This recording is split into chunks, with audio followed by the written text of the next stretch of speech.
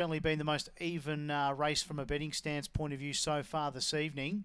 Our Manny $2.80, but Bobby Lava $5. Around with Corborn Coco as well on the same line. Then Lady Luna $6. Emily Judge $8. Green light on. Favourite is the 6. Our Manny. We're set.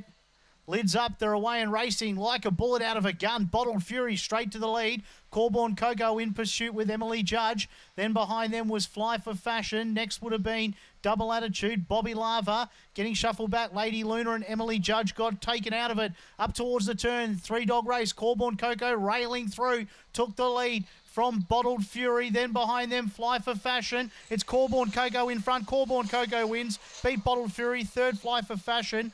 Then behind them was Double Attitude with Our Manny, Emily Judge, Bottled Fury running through the line. Just wait on the numbers here to go up in a time of around 26.0. 137. Apologies there. I think I might have called Bottled Fury twice past the post.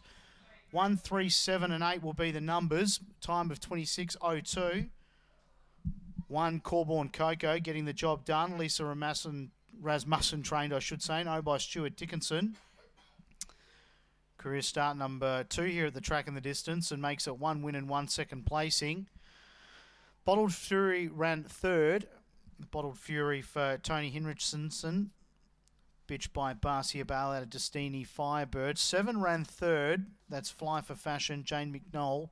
And the 8 Double Attitude rounded out our top 4 in a time of 26.02. Margins were 1 length by ahead. Numbers here, race 7 are 1, 3, 7 and 8. To be alive in the quaddy, you'd need numbers 8, 1 and